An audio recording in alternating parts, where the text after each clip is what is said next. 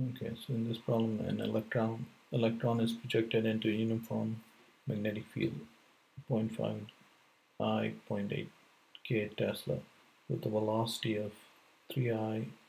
What is the magnetic force on the electron? So the magnetic force on the electron is QV cross B. And that's we'll keep V cross B. So 3I plus 4J into 10 to the power 6 meters per second cross with Tesla 0.5 I plus 0.8 K. Now I cross I is 0, I cross K is a minus J, so we have all these factors, and okay, so Q 10 to the 6 meters per second Tesla, and then so I cross I is 0, I cross K is minus J.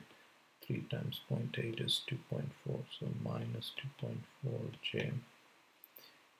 And then J cross I is minus K, so minus 2 K. And then J cross K is I, so 3.2 I plus 3.2 I. And now let's take care of all these factors. Q is minus 1.6 into 10 minus 19. Here we have to keep the negative charge because the force depends on what the charge is, positive or negative.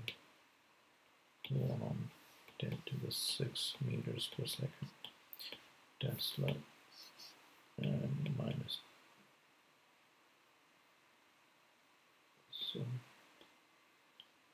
3.2 I minus 2.4 J minus 2K. Okay, and that's a force, so this will work out in newtons. And now we'll, okay, so 1.6 times,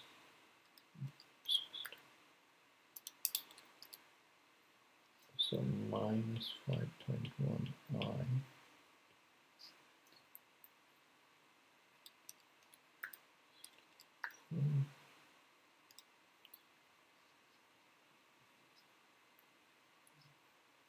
plus 3.8 J plus 3.2 K